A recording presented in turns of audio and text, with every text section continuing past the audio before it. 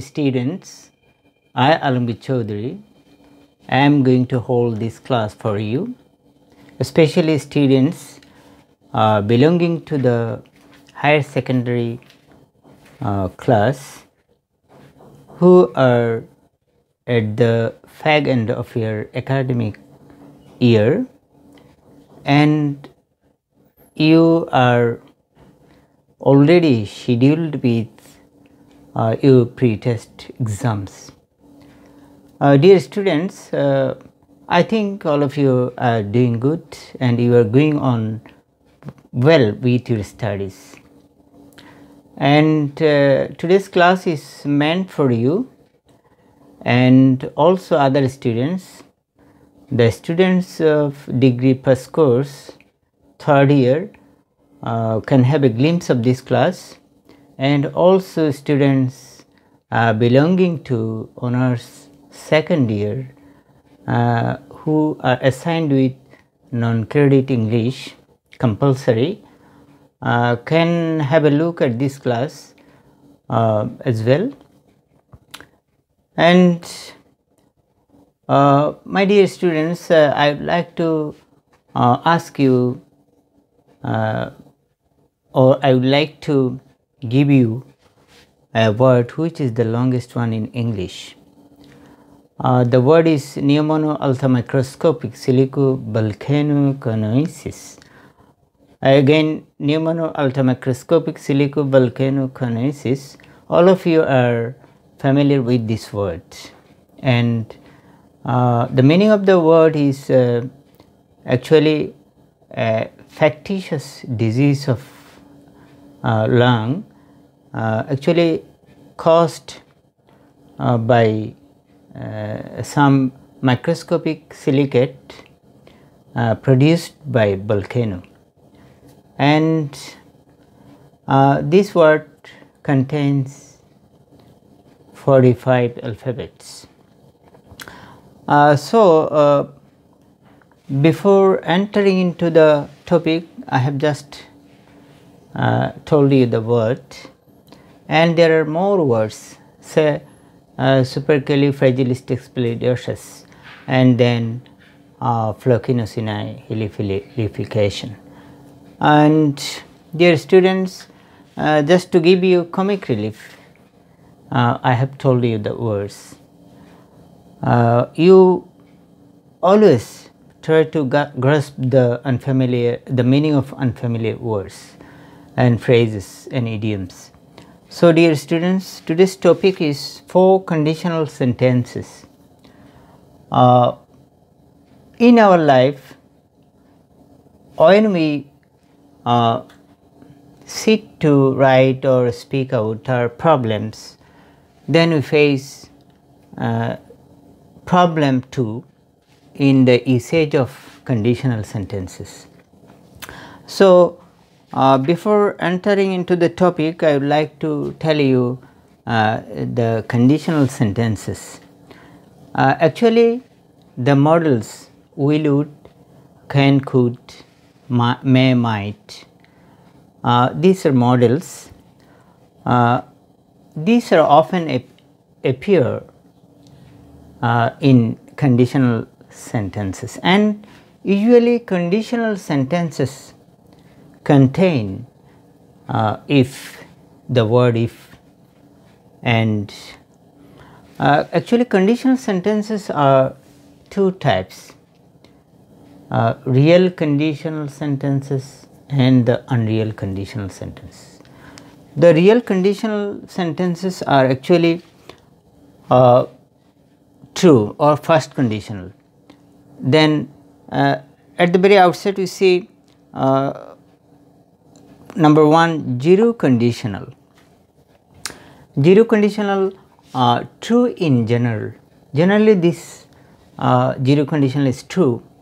The implication, the meaning of the sentence, the content is true. The formation of zero conditional is simple present or present simple. Say if you heat water to 100 degrees centigrade, it boils. Or if you heat water to 100 degrees centigrade, it starts boiling. Then the TV comes on, the television comes on if you press the button. If you press the button, the TV comes on. Dear students, the if clause can come first or last in the sentence, but the meaning is same in both cases. If you use, or if we use the if clause in the first, then we have to use a comma before the second clause. And in both case, if we use if clause in the end, then in both cases the meaning is same. So if I say, if we didn't have to study, we would go out with you. We would go out with you if we didn't have to study. So dear student, here I have already given you the structural pattern and examples of zero conditional. Then dear students, let us come to the to number 2, the first conditional. The real first conditional means the real or possibly true, or future possible. First conditional means future possible. So these are this is actually possibly true, or the real. The real conditional or first conditional is divided into 3 types. Number 1, a future time. Future time, if plus subject plus verb pair means present tense, present form, the other parts, then the second clause subject plus will, can, may, must plus verb present tense. So in first conditional future time, we have liberty to use will, can, may, must plus verb. Say if you come, I will go. If plus subject, if you come, verb present form or base form. If you come tomorrow, the other parts, I, subject plus I will go with you to the party. If you come tomorrow evening, I can go with you. If you come tomorrow morning, I may go with you. I won't have any problem. If you come tomorrow, or if it rains tomorrow, I must not go outdoor. I must remain indoors. So this is future time. If you eat a balanced diet, you will keep fit. If you eat a balanced diet regularly, you will keep fit for work. Say if plus subject plus verb present plus other parts plus subject, the second clause, subject plus will, can, may, must. That means future time we can use. Possibly true. Then the second one, habitual. Habitual means I am in the habit of doing some things. This is my habit. And if plus subject plus verb present plus other parts plus subject second clause plus subject plus verb present, then other things. Say habitual. Usually if I have time, I usually walk to the college. I usually walk to the college if I have time. Then according to rule, I never use it in the second clause, will, can, may, must. These are plain present. If you come, if I have enough time, I usually walk to the college. Then the second example, if the doctor has morning duty hours, he visits the patients in the hospital in the afternoon.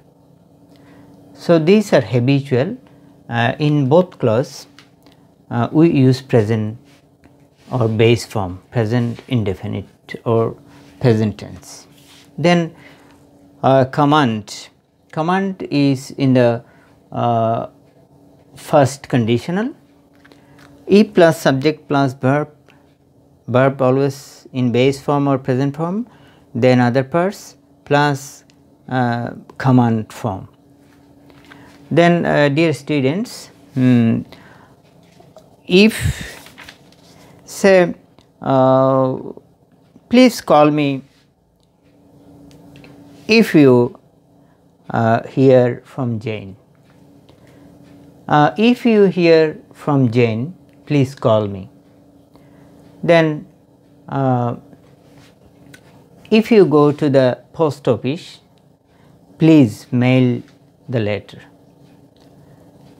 So if you go to the college, please give me the information over phone.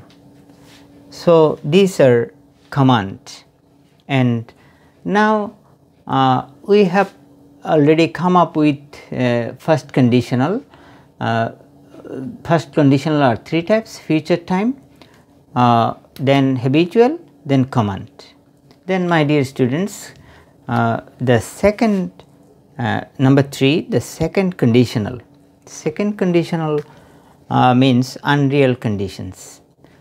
These are not real, these are not true. And this means though we see past second conditional sentences in past form, most often we see second conditional sentences are in the past form, but the action is present or future. The action indicates present or future time. These are unreal past, not really past. So this second conditional is actually is not in keeping with the traditional grammar rules. So the formation or structural pattern of second conditional are two types: if plus subject plus where. Keep in mind that in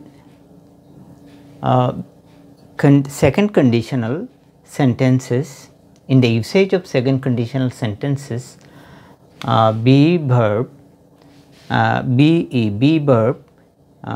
is always where. Be verb is used as where always, not as was in the second conditional. Say in the unreal conditions of second conditional, this means future, present time or future time. But in the rule 1 or A, if plus subject plus where, subject may be he, where, he, not was, it where, they were, she were, I were, always were. If plus, in case of be verb, if plus subject plus were, and then other parts. Say if I were a bird, then the second subject I could, would, might fly, verb fly in the sky, base form, verb in present form, never, the verb never experiences any change. So, in case of using were, or we can say, if I were a bird, I could fly in the sky, I might fly in the sky, I would fly in the sky. But if we use main verb in the second conditional, then if I knew or if I didn't have to study, I would, I could, or I might go out with you this evening, but I can't go because I have to study. So apparently this verb in remains in past form, and we use here in the second clause could, might, or would. But though this look like past structure, past form, but the expression, the meaning is present, and because these are unreal, not true. So if I had enough money, I could help the poor. If I were president of Bangladesh, I could serve the people more than now. If I had enough money, or if I were a millionaire, if I were a moneyed person, I could help the poor. If I studied well, I could make a better result. So all these are unreal past. Though these are unreal conditions, these are apparently not true, because if I studied but I don't study, I could make a better result. I could make a better result means I could do well in the, I can do well in the exam. So I didn't study, that's why I do not make good result. So unreal second condition is always present or future time indicate. Then if I had the wings of a bird, I could fly in the sky. If I were you, I could come to the college like a student. So I am not like you, that's why I can't come to the college like a student. So if I knew his critical financial condition, I could help him. So I don't know his critical financial condition, that's why I can't help him. So all these are unreal condition or second condition. So my dear students, then let us come to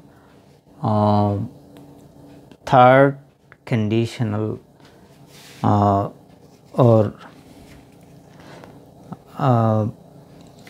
third conditional, that means third condition always indicates past time, that means too late. So let us come to third condition.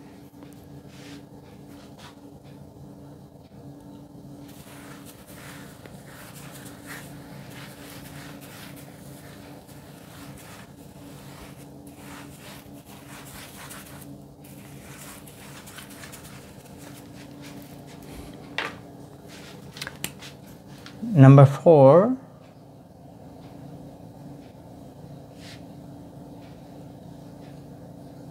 third conditionals,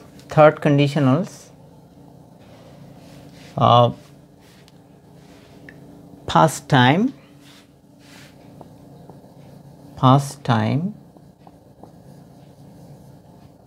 too late,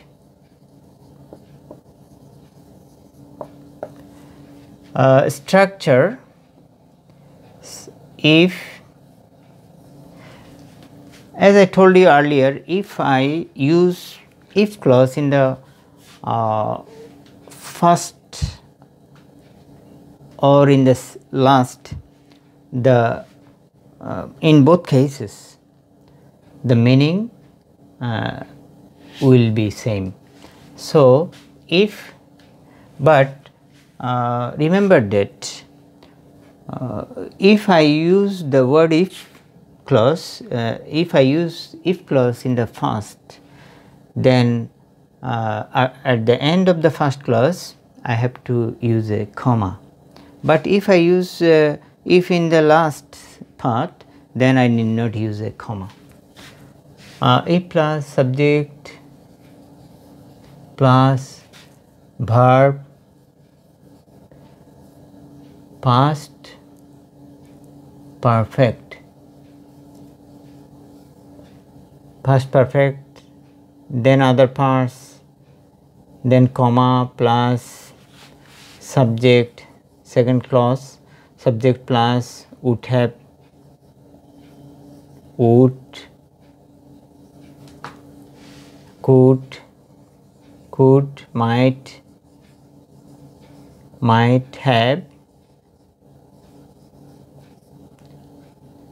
plus verb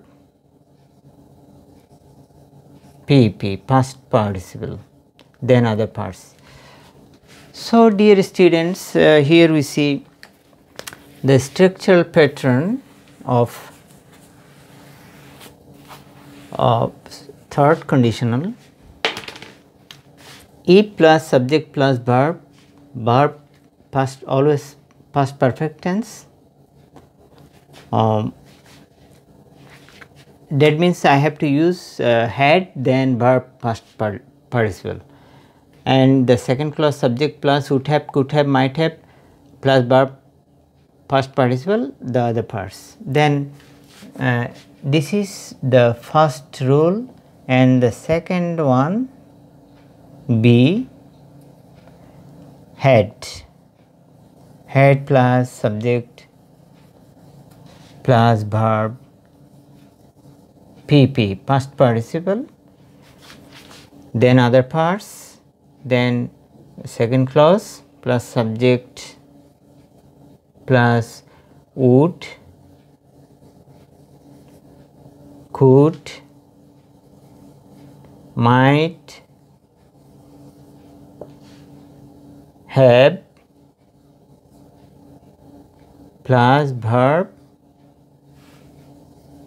PP, past participle, then other parts. Here dear students, if is if and had. Here had is like if. Had will had acts as in a state of if. Had means if. If plus subject plus verb, always past perfect, plus second clause subject plus would have, could have, might have, verb past participle. Then dear student,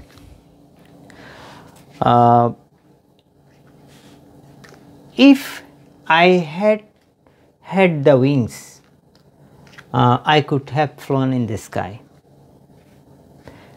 Then if I had been a bird, if I had been, had is the auxiliary verb of past perfect tense, been is the main verb. If I had been a bird, if I had been a bird, I could have flown in the sky.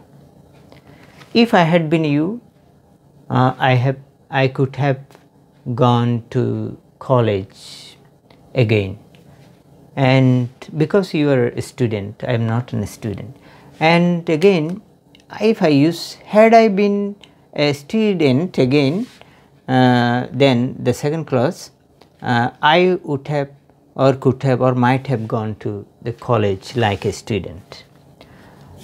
Again, if I had had enough money, I could have, would have or might have helped the poor. Again, if I had had enough money, I could have or would have visited around the world. Then if I had studied well, I could have made a better result. So it is too late.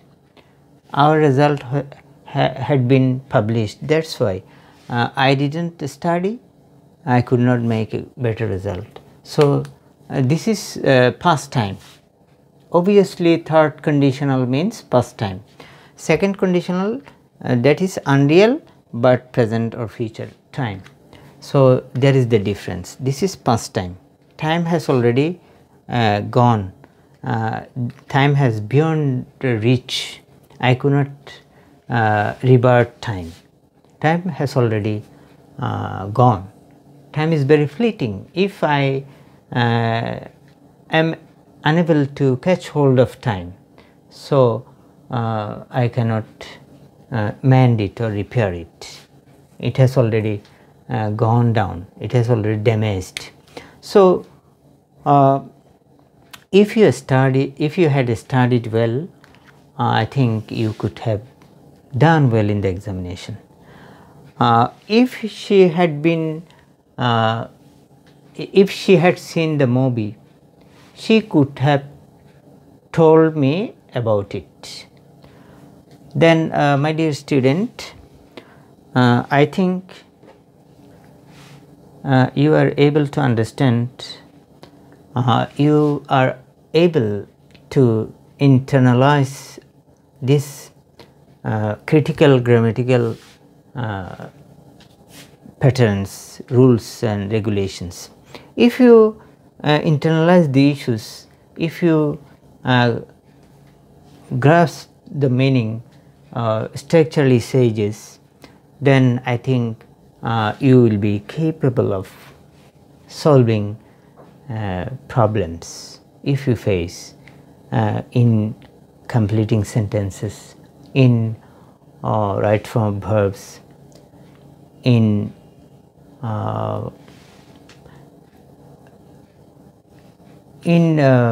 other parts of grammatical structures. And dear students, you know, the whole world has been experiencing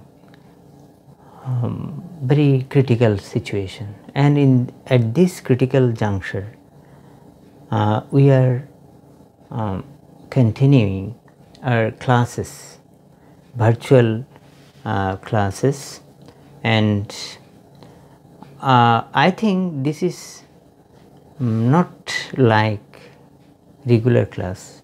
This is makeshift classes, makeshift attempt. Whatever available with us, we are doing to make you understand. And even we always think that you are in front of us, because we have had deep bonding, and we try to make you understand whatever we do have. And as you are at the very end of your academic life, you will sit for the coming HS examination, and I think you